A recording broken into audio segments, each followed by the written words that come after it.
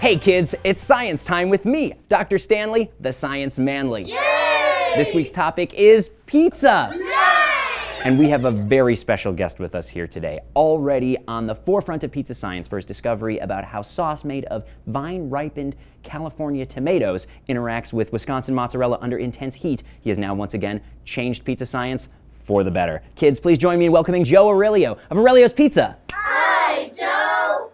Joe is here to explain to us how he's furthered his pursuit of scientific pizza perfection through the wonders of Euclidean geometry, Newtonian calculus, and Calabrese biochemistry. Joe, without going over the heads of our viewers too much, please explain to us how you've made this gigantic leap forward for pizza science.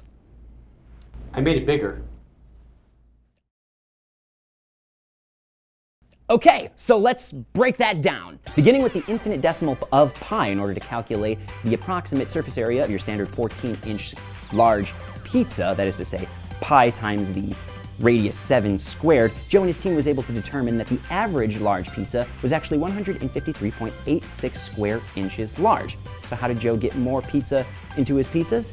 He increased the diameter to 15 inches, which accounted for an exponential pizza growth of up to 176.6 square inches, or an increase of 22%. Now, using an 8-slice configuration for uniform comparison, this actually equates to 2.8425 square inches of pizza per slice. Multiplied by 8 actually accumulates in an entire supplementary unit of pizza altogether. Okay.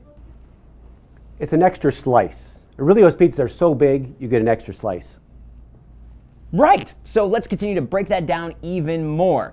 In order for the 22% to get bigger, all of the tasty toppings do too, which multiplies at a constant value over time. So if we accumulate that extra 22% of cheese over the course of a year, roll it into a ball, we actually get a mass that is a fraction of the size of the moon, which means that...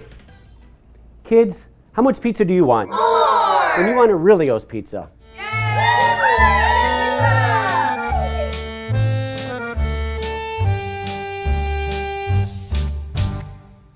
Okay, so for next week's topic, we're going to discuss garlic bread and about how one man's ingenious decision to increase surface area of per unit